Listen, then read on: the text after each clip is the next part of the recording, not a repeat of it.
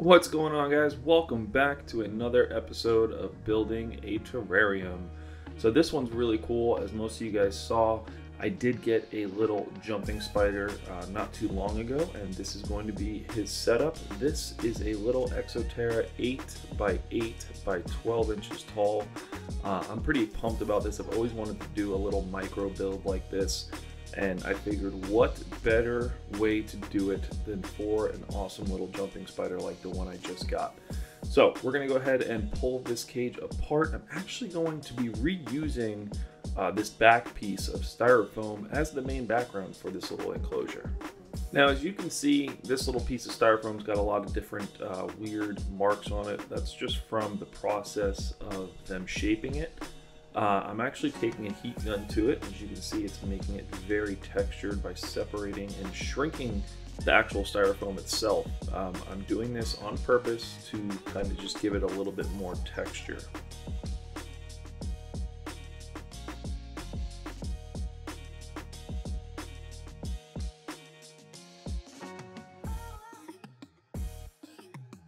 So now that that's done, you can see the final result there. We're going to actually be taking some dry lock and painting this bad boy on. So dry lock is awesome. It works really well for geckos to kind of give you more of a three-dimensional rock feel. It does look very gray here, but when this particular color dries, it will be black. And there's also different browns and things like that as well. Which I will be mixing in here in a minute. But this first layer I'm putting on nice and thick to fill in all the little nooks and crannies before going ahead and moving forward and doing a second coat of black as well.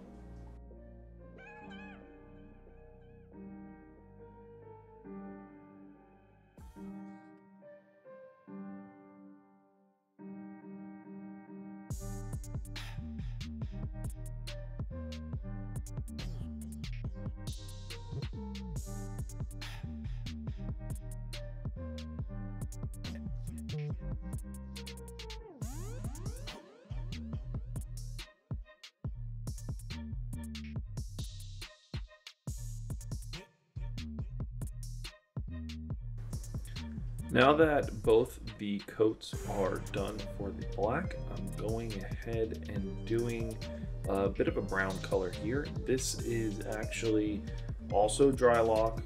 Everything I'm using is dry lock for this background, but I'm using a dry brushing technique to go ahead and put this on. Now I am doing it a little bit thicker because I want this to be one of the main colors in it, but we are going to go ahead and cover up all of the darker gray areas with this brown.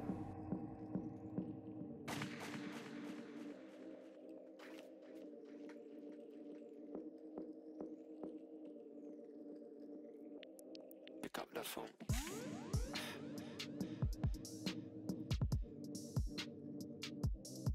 Now this particular brown we're using is an even lighter brown. This is kind of a highlighted brown. I'm going to be using more of like a tannish color, but just to bring out a little bit more detail, using a bit more of a dry brushing technique than with the darker brown.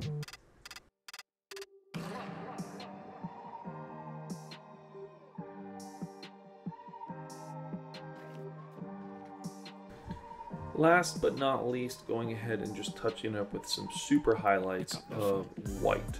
Basically, like when you get tattooed, white is the last thing you do. That's what I'm doing here. Very lightly putting on some white and just going over the whole piece.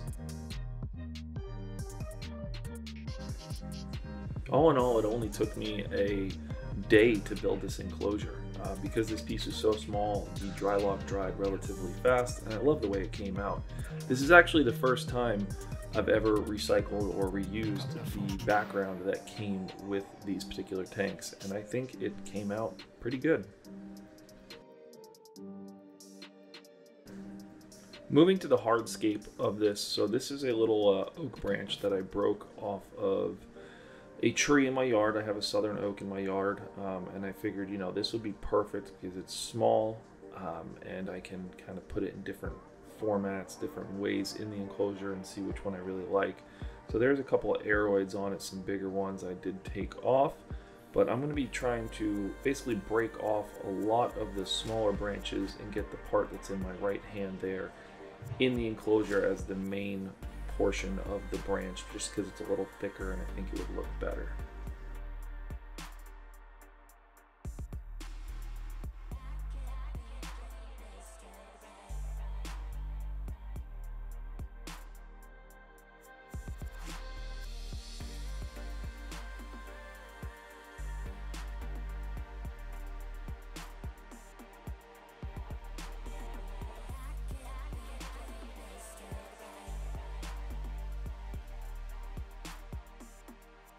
Now, just to secure the piece of oak branch, I'm simply using Gorilla Glue, super glue with the gel, just little dabs here and there. This thing is not going to be supporting weight, so I don't need to add too much or use silicone or anything like that.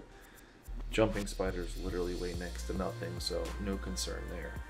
The second branch I put on actually did have a little baby aeroid on it, so I kept that on there.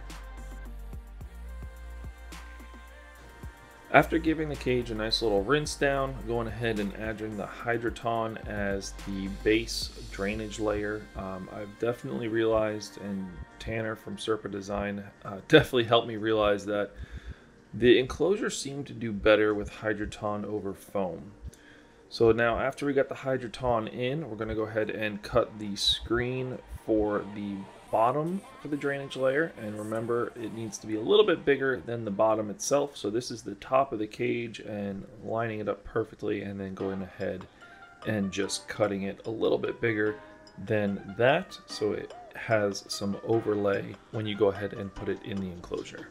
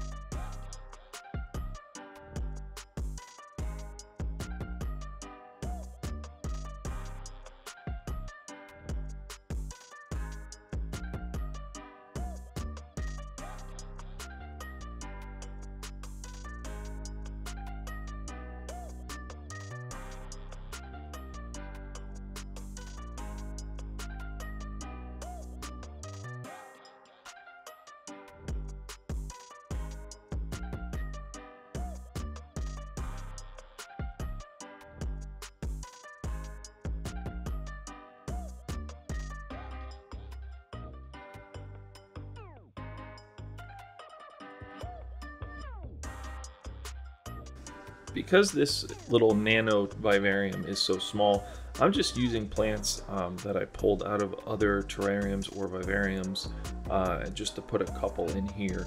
Now, all these plants will grow in, over time. I don't like to, and I get criticized for this before, I don't overplant my terrariums or vivariums or even my paludariums, because I like to put small plants in and let them grow to their maximum potential, basically.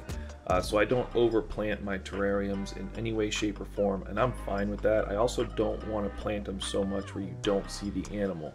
So in this particular case, the animal that's going in here is tiny, itty bitty, and he could hide anywhere he wanted to. So I'm not going to overplant this. I'm going to plant it with just a few things here and there and let them grow in over time.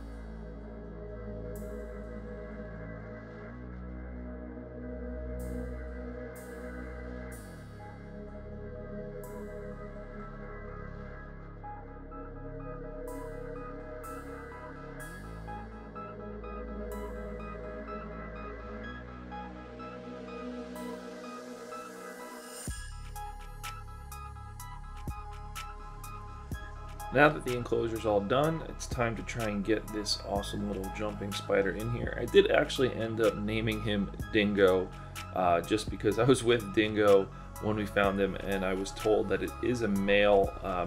I'm probably pronouncing this wrong. I will put it up on the screen, but the type of jumping spider it is a Phidippus regius, I believe. I guess they're very commonly found in the southeastern United States. I've never seen them here in Florida, but I absolutely love this little guy, and I think he is gorgeous.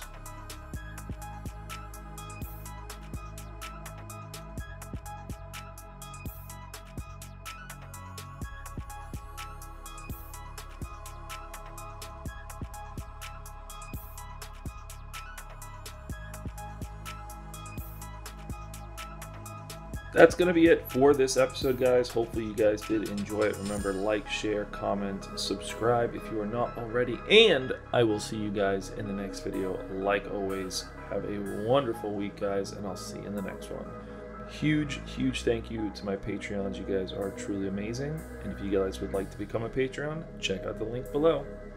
Bye.